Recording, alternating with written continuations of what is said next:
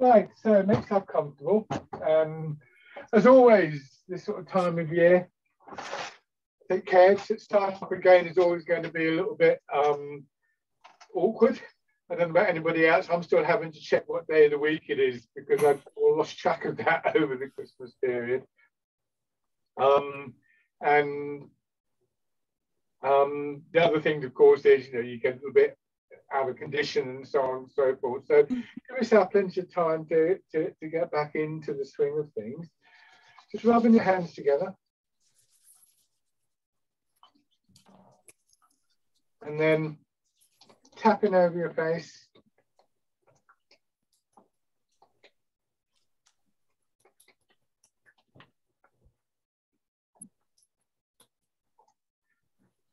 Over your head and neck.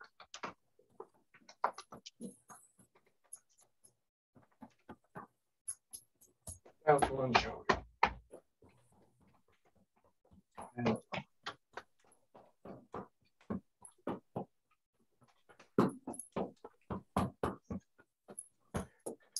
well, I mute you all.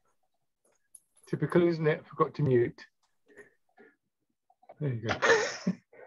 This is my first Zoom class of the year, so I'll probably forget that I'm some of the important things. On the other side.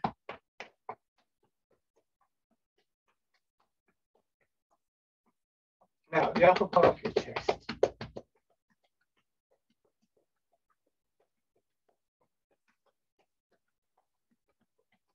Really.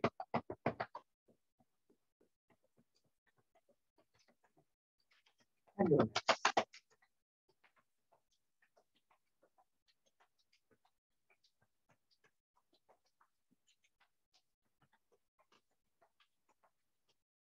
Right.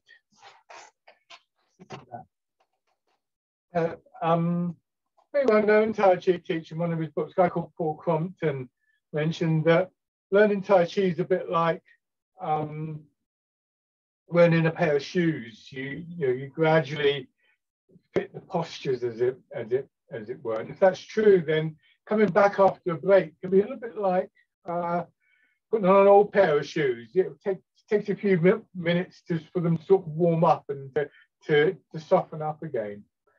So, as always, take your time. That loss of focus, plus in combination with the probably a slightly more sedentary lifestyle, it's time to sort of overcome. So just bring your attention into your body as much as you can. Maybe focus on your breathing, the rhythm of your breath, or the deeper breathing. Focus on things like your weight dropping back. Any sensation, anything happening within your body really is appropriate to focus on. Even areas that feel a bit stiff or tight or painful, though I wouldn't dwell on those, but they can be, they do draw your attention in. So you don't want to keep thinking about a stiff shoulder or something like that, but it may be that stiffness in the shoulder is the thing that draws you back initially into your body. Eventually, of course, we want to be able to get a sense of movement in those areas, but not in the first instance.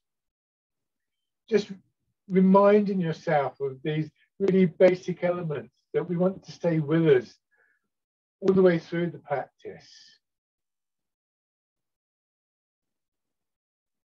And with all of that, of course, this quietening, this settling of your attention, a settling and a focusing. It's not just quietening. It's not, what you may find, and this is not at all unusual, is that you drift off, you fall asleep. Suddenly sort of wake up. And as I say, that's very common, and that might just mean that you needed to sleep.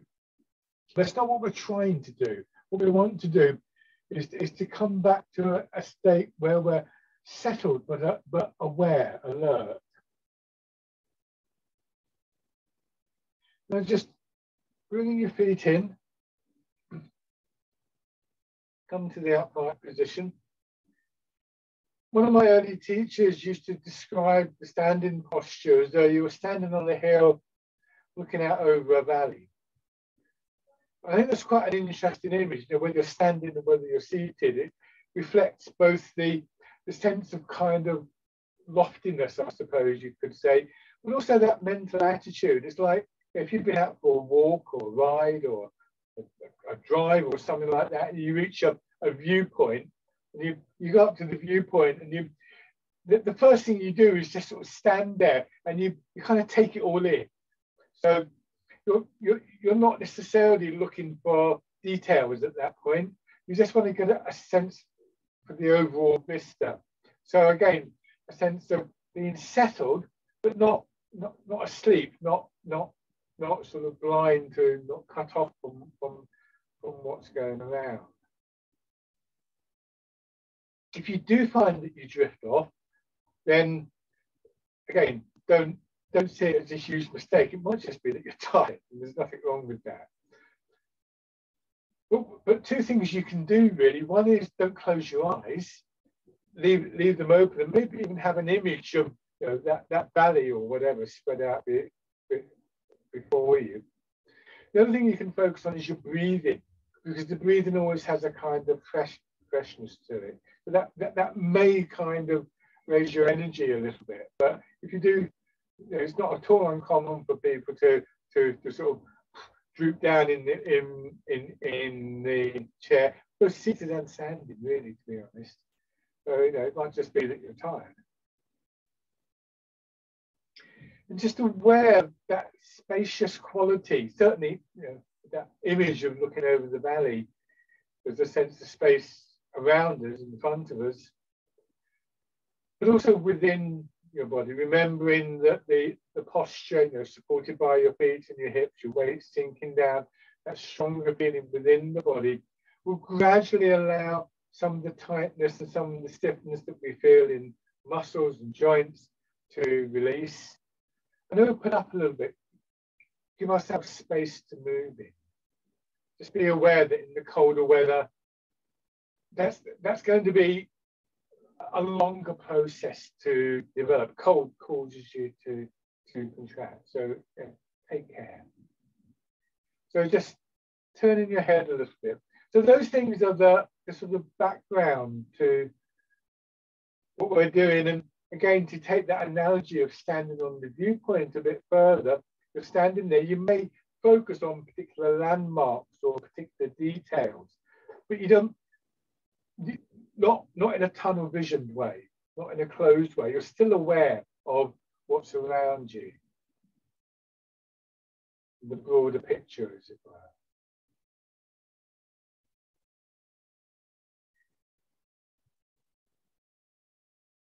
And again, going back to what I was saying about if it's an area that's tight or stiff or uncomfortable, sometimes it can be quite good to focus in on that. But if you do that too much, it becomes tunnel vision. And so it's good to come back to that broader picture.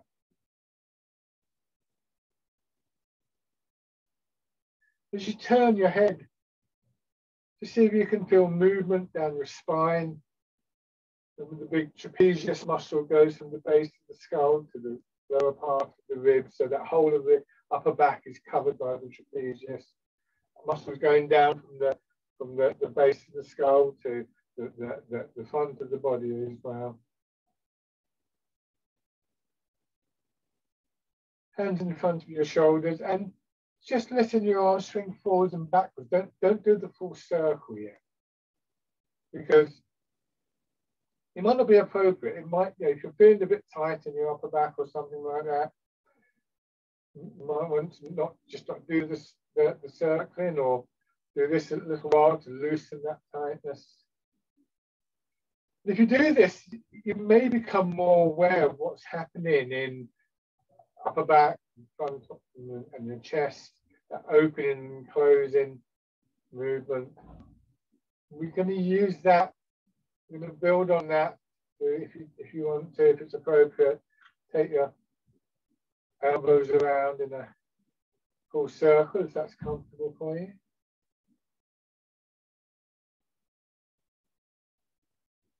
Still aware of the posture that you've got, of your weight sinking down in particular, so you're not tempted to stiffen up in your shoulders and your upper back. Going forwards.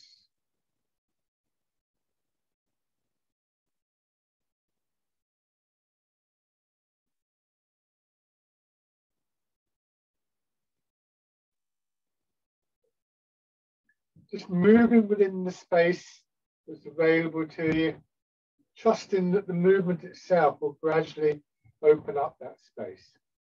Hands down to your sides. So again, we're rotating the arms, but we're feeling the movement in chest and upper back, maybe in our sides as well.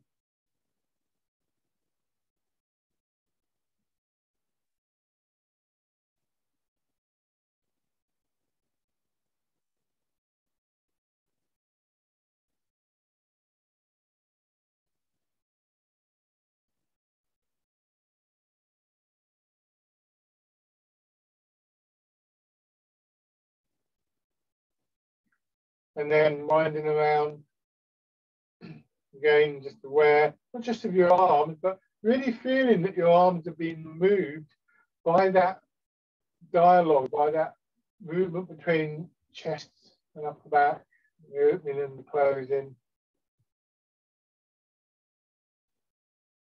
That helps you just soften the movement of your arms. Back the other way.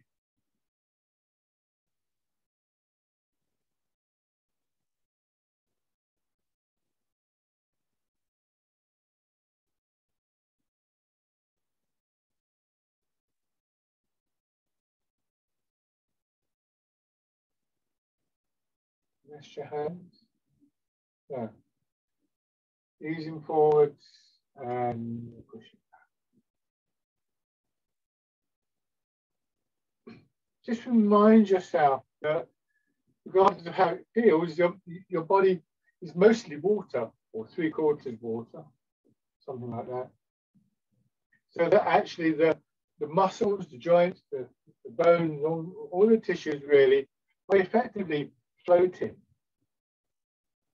rather than what we may feel, which is this idea, this sense that they're somehow stiff and locked in place. We're trying to get back to that awareness of the fluidity of the movement.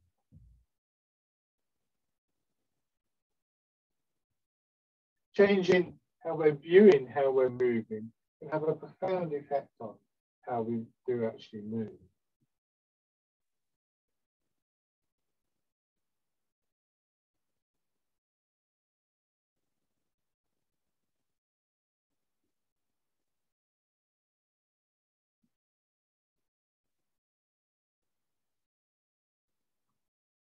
Turn a little.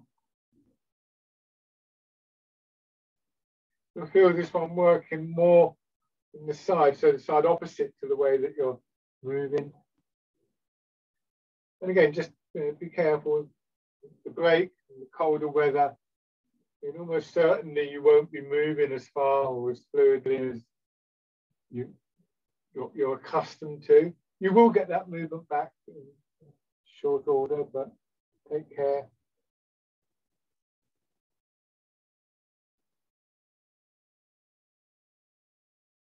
And in the other direction.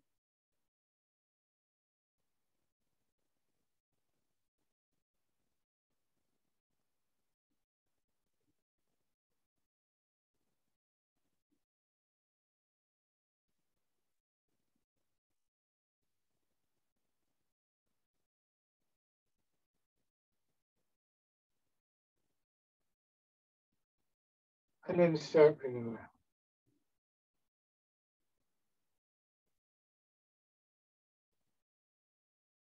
Try and feel as though the spine is extended down through the chair, kind of a bit like the point of a pair of compasses, so that you're in a sense swinging from that point.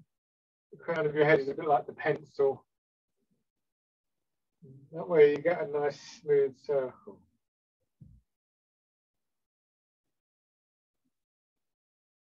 Then back in the other direction.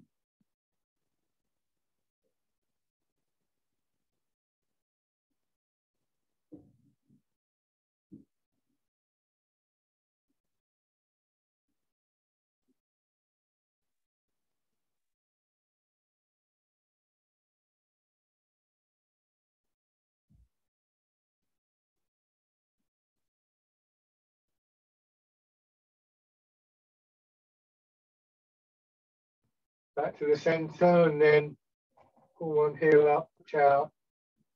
Your knees should be a little bit bent, so it's not a kind of strained feeling. And it feels like you could just gently push your foot into the floor and then step back. So like you put your foot on the floor and just finding, like you've stepped on something quite soft, like soft mud, and you just want to find that firmer base underneath. It's good to remind ourselves of doing this. You know, it looks like we're heading for some weather where maybe a bit slippery underfoot and so on and so forth, and just reminding yourself you can be a little bit surer of your footing. And then on the other side.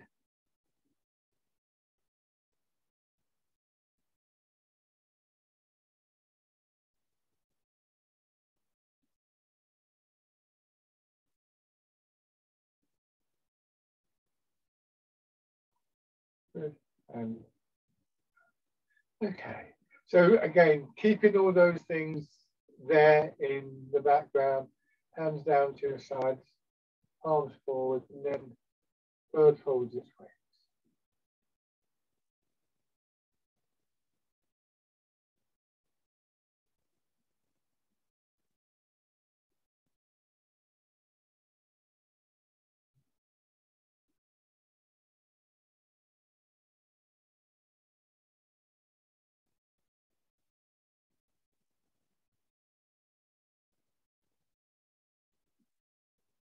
Just checking whether you're still essentially moving within the parameters defined by that square that your feet and hips make.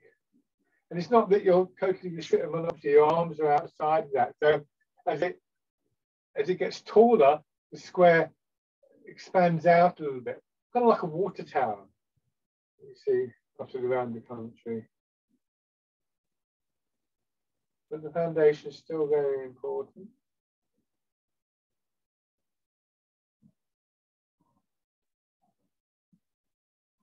And then fisherman cast a net.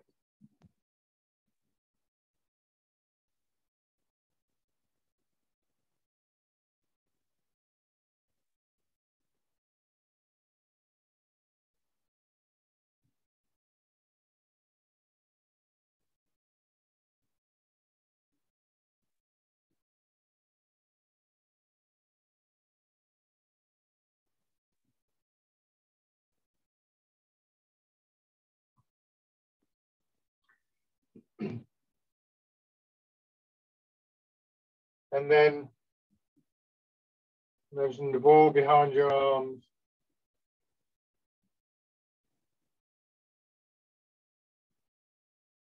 So you're not lifting your hands, you're keeping your arms in position relative to your shoulders. You're using your legs to push your shoulders back. Your hands have to follow.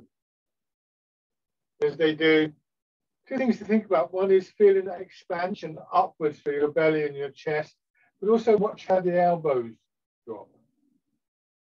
So to start off with, when we do it like this, what you may find is that it's quite a small movement. But once you, particularly once you've felt that movement within the body, that expansion, that movement, that energy rising up, and can kind of relate to that a little bit, you'll find that you will get the full movement back, but it will feel different because you won't be straining to lift your arms. So your shoulders go back, the shoulders pull on your elbows pull on your wrists pull on your fingers.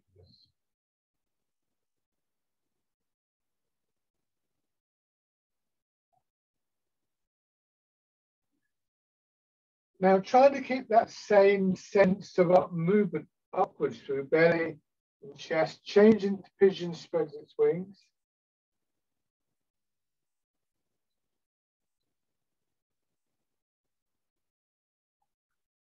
So we start to get that lovely opening and closing in the chest and the upper back in a sort of extreme way, in a sense, very exaggerated way. That's a really good exercise for the breathing. It kind of mimics a movement that I was trained to do on people in Chinese massage. You put your hands behind people's And you do this, you move their elbows for them.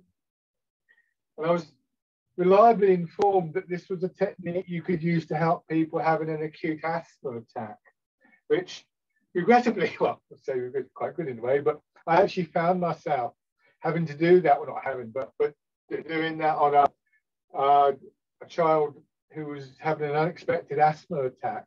We called the ambulance first, but then to provide ease, I adapted that technique and used it, and it really did seem to help. Combination of the calming rhythm and that very gentle opening and closing can be very good for breathing. And if you're interested in following that up, best way to start is just as you go back every now and then. Don't do it every time, but just see how the in-breath feels. Take a breath in. If it doesn't feel right, forget about the breath. Just let the out-breath come in its own time, and just gradually build it up like that. We'll do the standing version of this later when you get a chance to compare. And when we come to pushing away, the same thing, I've exaggerated. You can see how my elbows have gone out and then they come in. We don't want the elbows to go behind the shoulders. So, particularly in the chair, but it's also true in the standing, we can't really move the hands right back. But what we can do is let the chest open. So now we're using that energy of the chest to help to create this stronger feeling of movement. And that energy in the chest is very much the sort of energy that will be associated with those stronger movements and sort of martial movements and so on and so forth. Everyday movements, really.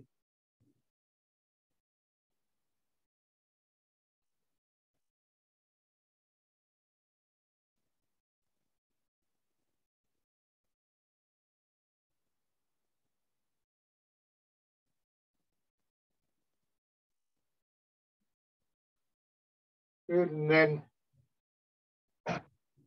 same thing here, but again, much more subtle. We don't want the elbows to come right behind like this. So the elbow comes back towards the hip. So the arm doesn't travel very much, but this spiraling movement in the arm creates a lot of movement, or it's created by a lot of movement in chest and ribs. So all of these exercises, and in some ways, particularly the smaller ones, have quite a profound resonance within chest and upper back and have an effect on our breathing.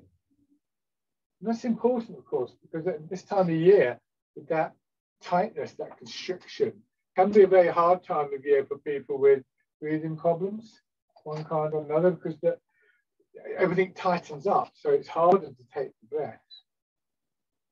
So good to get a sense of just opening that area out a little bit.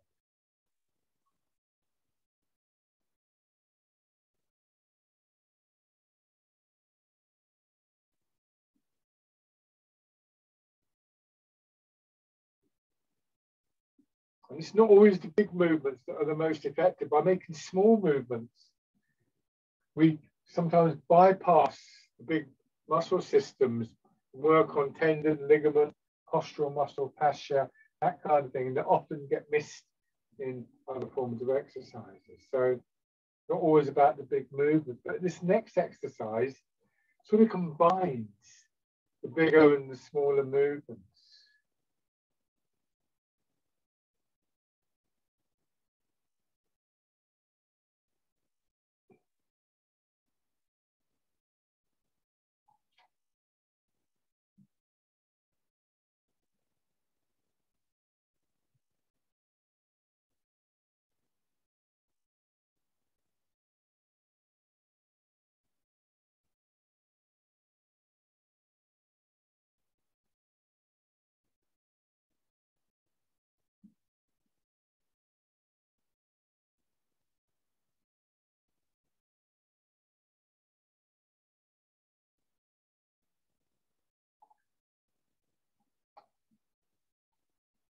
Okay, and then one more time, coming back and then changing,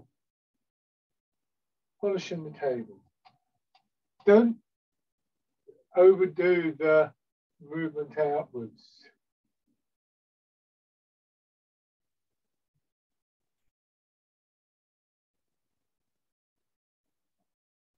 Just have a sense that a sense of curiosity, really.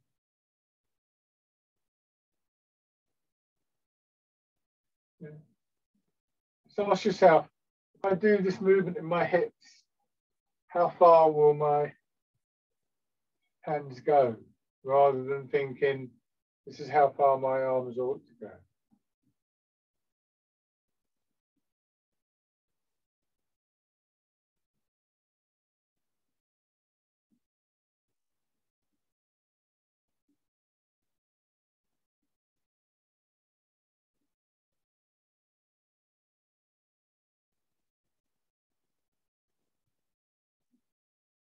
One more in each direction.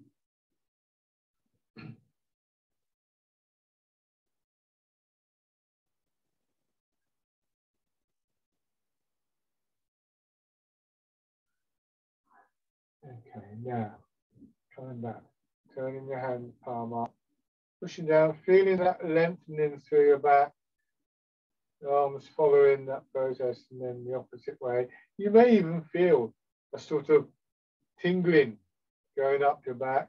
If you feel that, you may notice where that gets restricted, blocked. And that's really as far as your arms should be moving. So I notice, it's quite interesting, my hands are coming up to about level with the shoulders, which is about as high as I want them to go in this exercise anyway.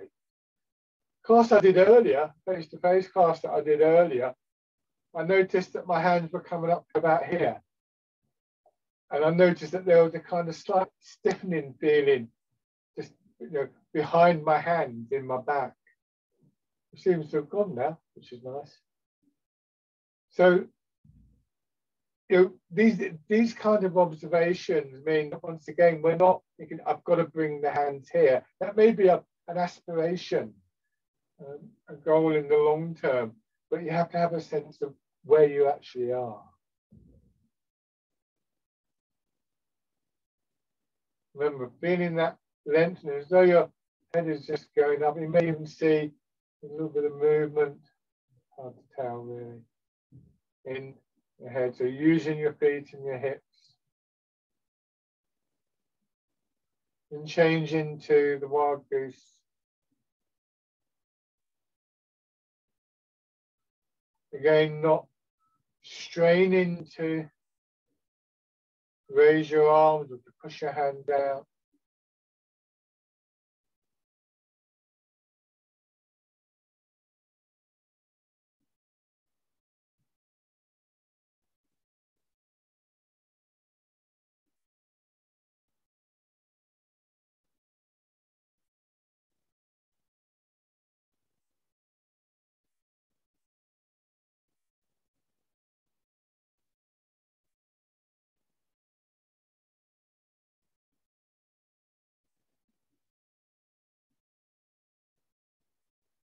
And then parting the clouds, remembering that the higher, the further out your hands go, the more likely you are to reach a point of stiffness, a point where your overall posture is a little bit compromised.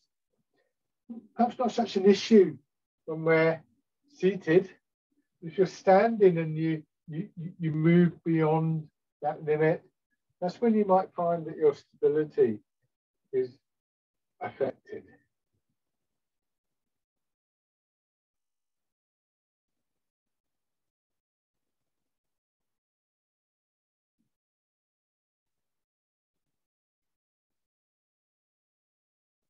Parting the clouds.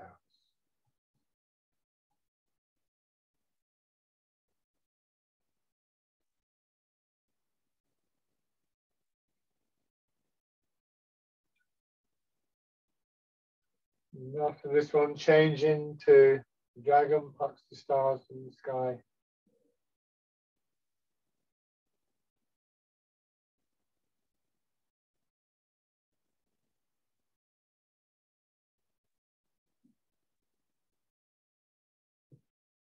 when we think about that idea of a return to, or a kind of reconnection with very basic qualities and principles, we can use the rhythm of the movement to help us just touch base on a regular basis, to sort of define that moment of just aware of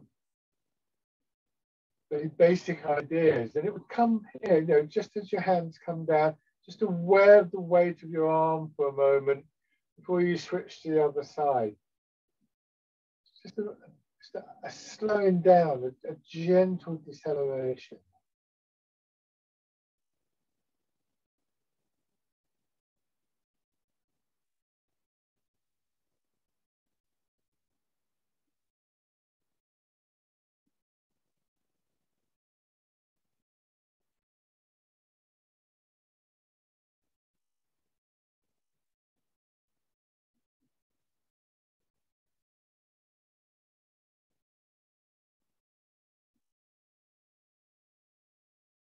And then changing after this one, take your time, let your hand come down to its full length, bring your hands around, push up.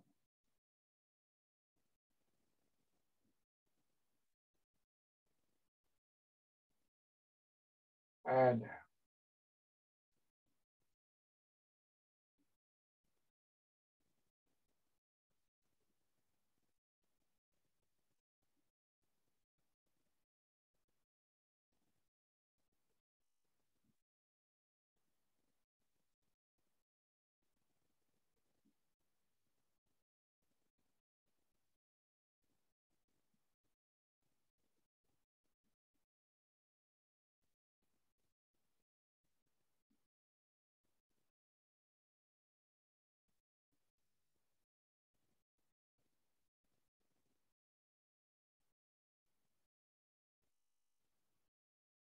next time we do the sideways movement, we'll build in the turning movements, the rotating movements from the hips. To begin with, just think of this as a rotation, an equal rotation, a movement all the way up through your body. So your shoulders just following the hips.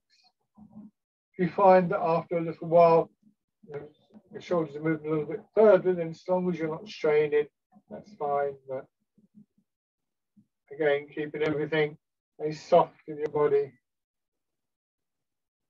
Finishing the set with sideways push. So 4 movements now within this one little set.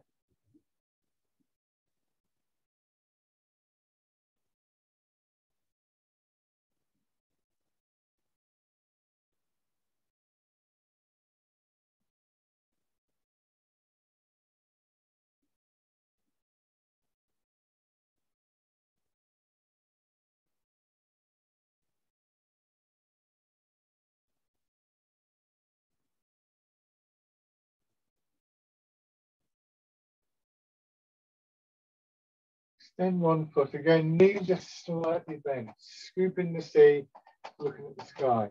Be careful, obviously quite a strong one for the back of your leg and your back, making sure that bringing your shoulders back doesn't involve stiffening the shoulders up, but rather that feeling of your hips dropping back, though somebody's pulling you back into the chair.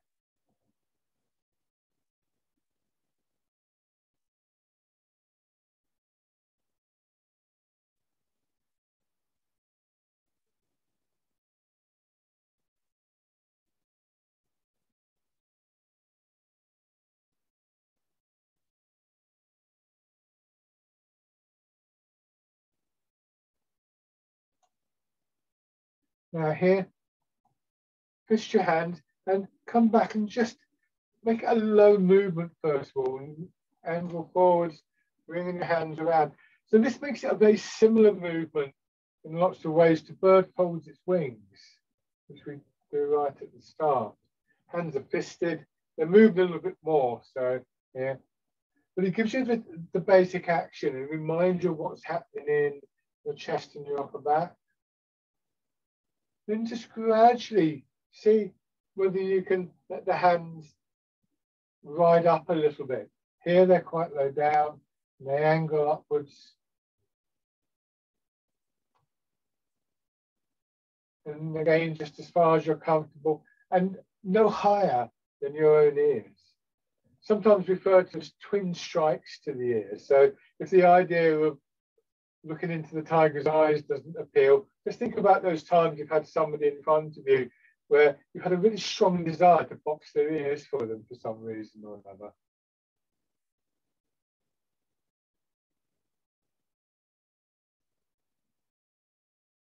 That would be the Marshall application, of course. Not that I'm suggesting you should go around boxing people's ears, but you know what I mean. We've all felt it, haven't we?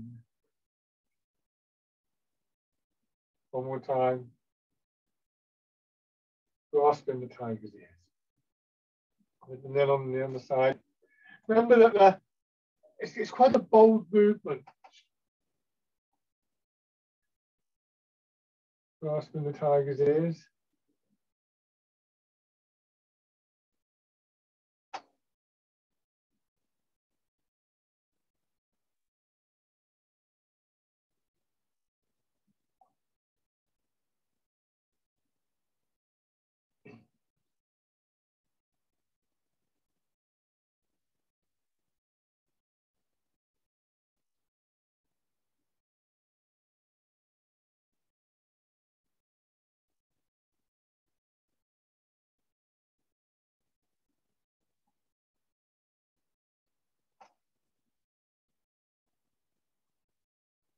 So now change into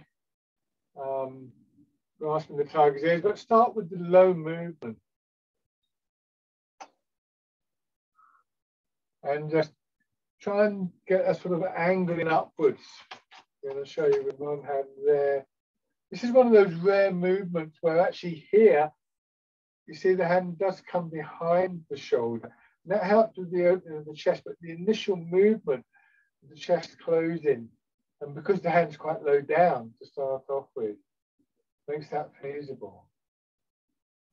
And then gradually coming up until you reach up to the point just behind, just level with your ears, looking between your hands. Now, in all of these movements, I mean, obviously the weight is moving and so on and so forth, but you know, this rotation, remember that feeling of movement in your chest and your upper back. That's a connection that isn't always recognized, I think, in Tai Chi movements. Also one that is really useful, as I said, at this time of year with the colder weather, constricting things. You know, if you do have a respiratory issue, that can become exaggerated in the colder weather.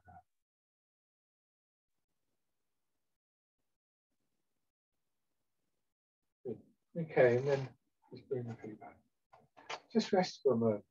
When you rest your hands down, feel how heavy your arms are on your legs.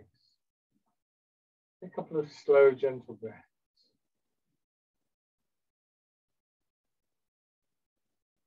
And see if you can notice, you know, with the breathing, can you be aware of those very small changes, you know, the little bit of expansion between the ribs and so on and so forth, the things that don't necessarily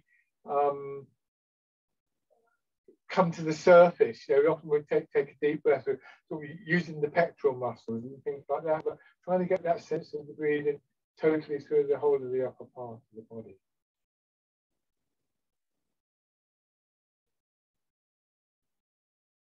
And then rubbing your hands together.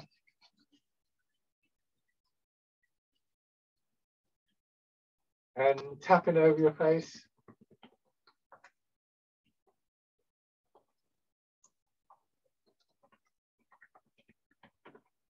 Over your head and neck.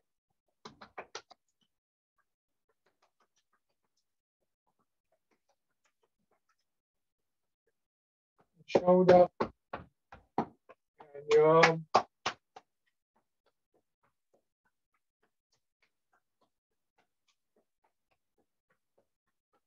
Side.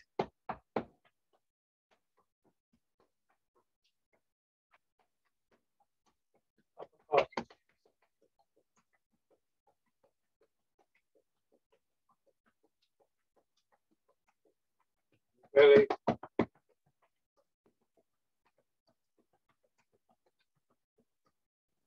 And your legs.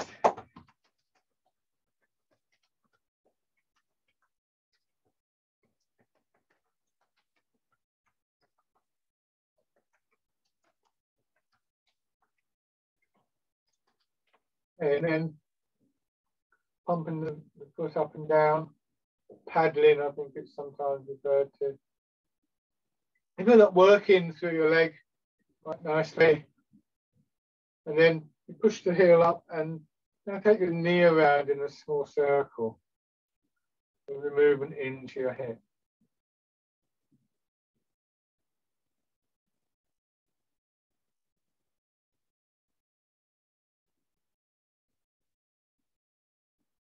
Good. And then on the other side, pushing up and down first of all.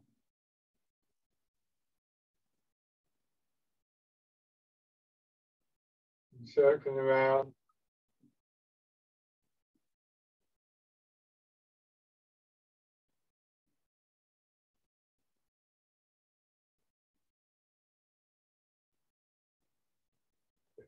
Okay, and then if you want to stand, just stand carefully. Remember when you stand up, you may experience what is sometimes technically referred to as postural hypotension. It's basically a loss of blood pressure through a change in posture, or something to do with posture. Everybody gets it sometimes when you jump up too quickly, and then, because the heart has to suddenly start working harder to pump the blood to your head, and in the few moments when it's trying to do that, we can get a bit woozy. Again, in the colder weather, your circulation is going to be more sluggish. That's more likely to happen. This is why we do the tapping exercises and things before we stand to prepare the body to work well when it's standing up. So whenever you can, if you've been sitting down for a while watching the television or something like that, I know it's not always possible, but just bear in mind, if you can just move around a little bit, do some tapping, move your legs, do it in bed as well, being asleep, rather than getting out of bed and kind of staggering around and being a bit groggy and wondering where the kitchen is. Give yourself a few moments just to kind of wake up properly, to let your body begin to move a little bit. So feet parallel, hip width apart, sinking down, and then pushing up. Again, we have that sense of just touching base at the bottom. Maybe aware of that sort of tingling movement going up the spine and then down.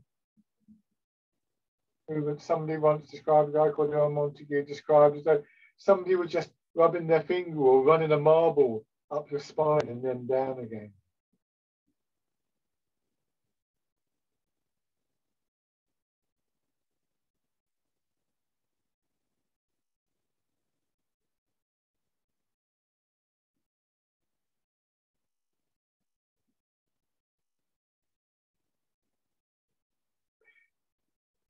If you do get that hypertension and the kind of wooziness that can come with that, it's not anything, just as a one-off, as I say, particularly when you've just stood up, and that is it's not at all uncommon. Of course, if it does persist, then it could be something to do with your blood pressure or something. As always, check with your GP. One more time. And then wild goose.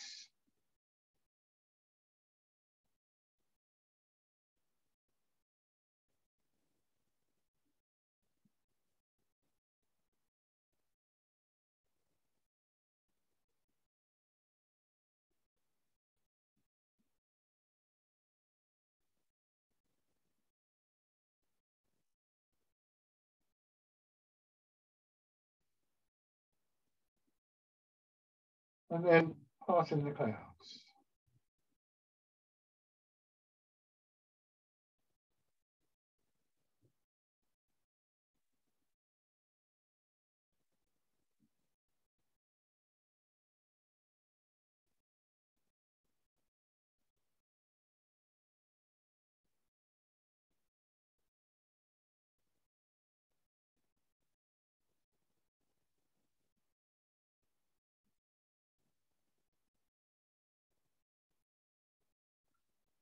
One more time.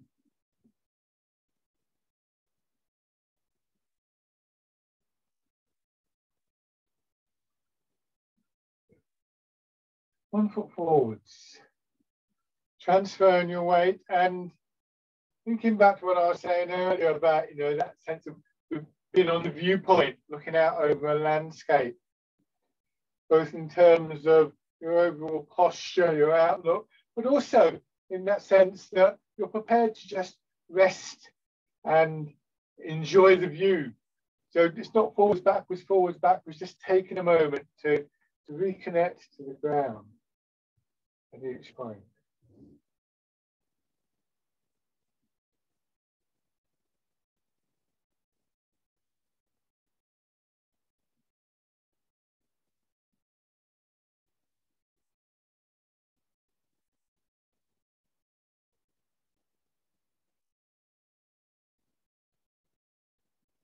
And then raising your toes and your heel.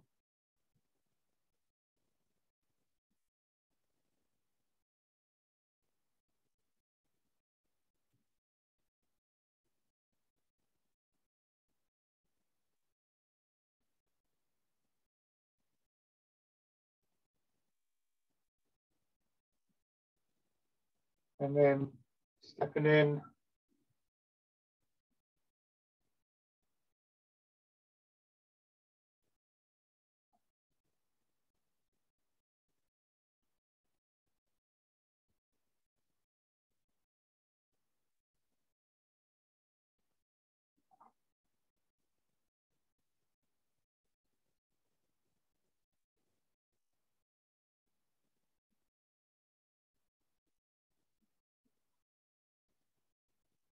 And then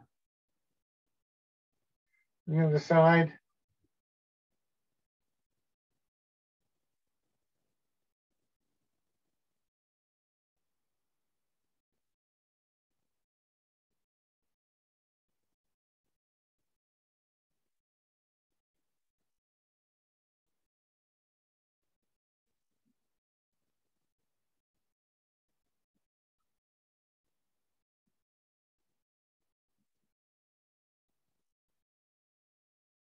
And then raising your toes and your heel.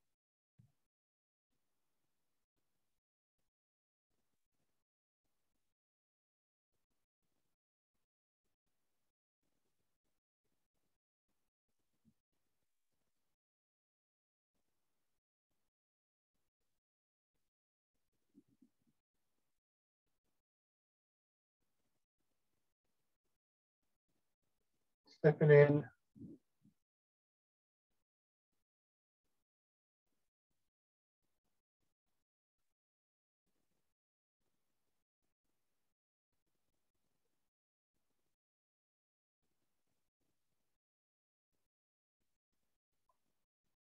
And just take a few steps through.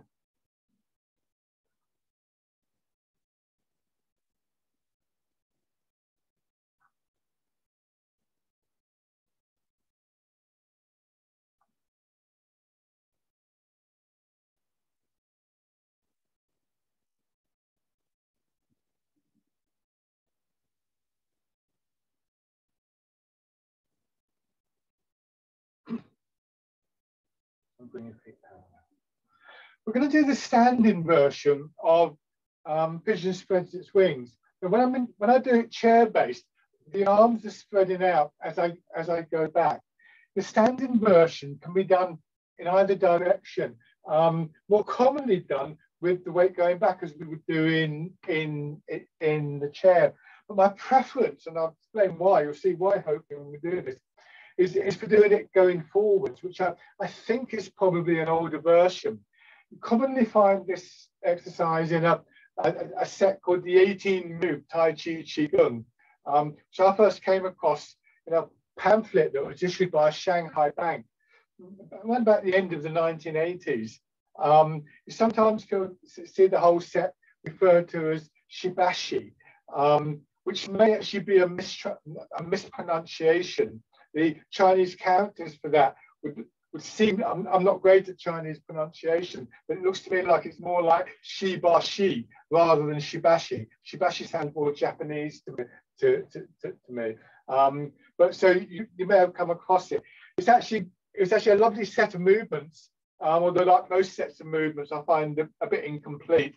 In fact, there's something like 8 or 9 of the 18 move Tai Chi Qigong sets. They were originally, the first one was there originally to give people a chance to do Tai Chi without having to remember a Tai Chi sequence, which is very good. I think after that, it's become a bit of a marketing device, to be honest.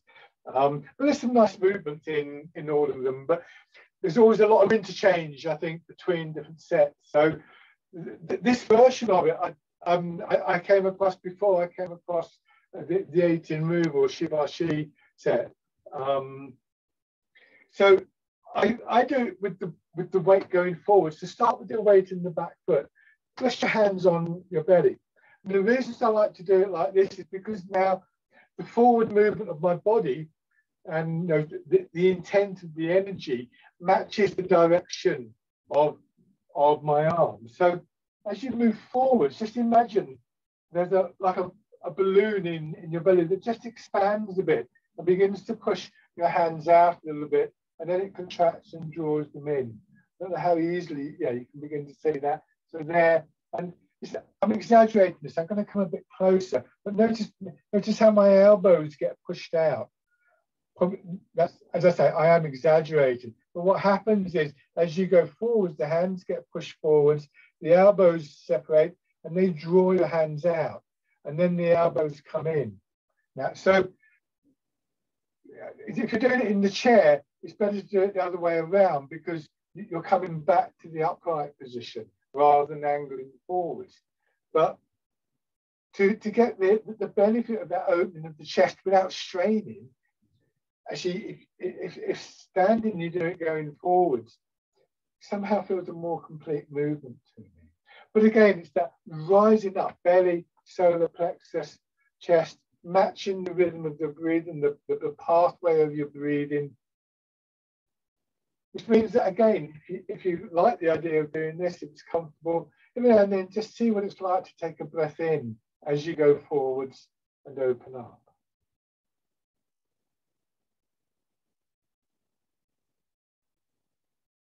The pigeon spreads its wings.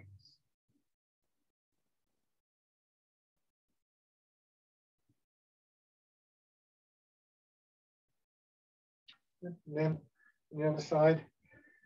So sometimes referred to as the dove, actually. I've come across people calling it the dove. I think probably because they had something against the idea of a pigeon. Perhaps pigeon is too common an image, but there isn't really any difference from an ornithological point of view. And personally, I'm rather fond of pigeons, so I'm going to stick with pigeon spread its wings.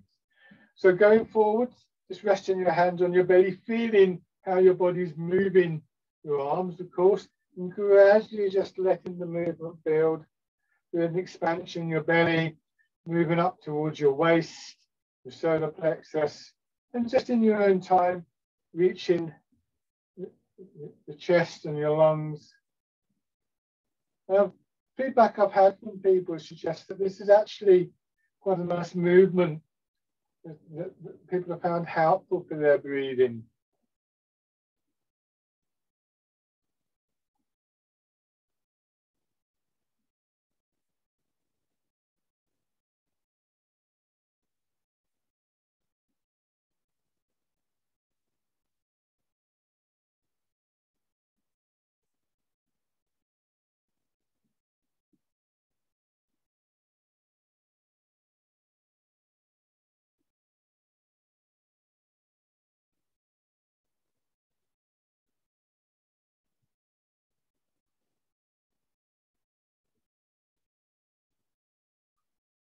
One more time.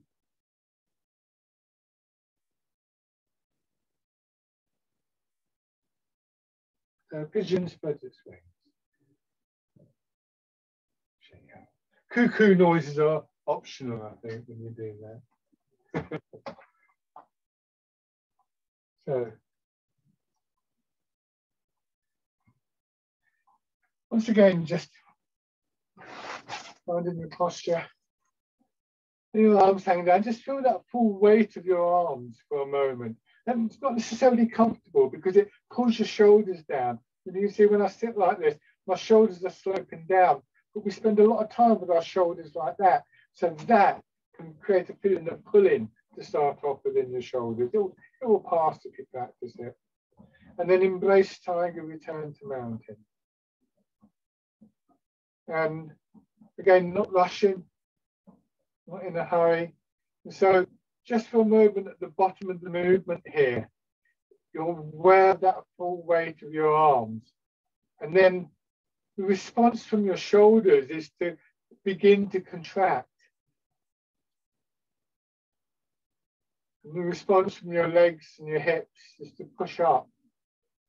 So if we wait, then the beginning of the cycle comes quite naturally again. The expansion comes naturally. So in terms of Chinese sort of energetics, the yin element, the quietening element, quite naturally sets up the potential for the yang, and the yang inevitably becomes the yin.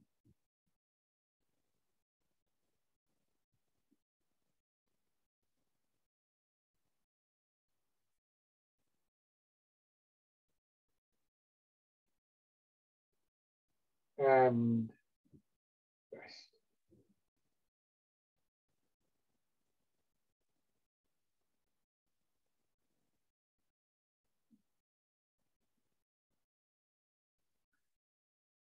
Lovely. Thank you very much, everybody. Well done. Hopefully that's hopefully to start the year a little bit. So take care. Thank you. Especially if it does get a bit slippery out there. Remember, thank you. Yes, take care. Thank you, Mike. Thanks. I'm sure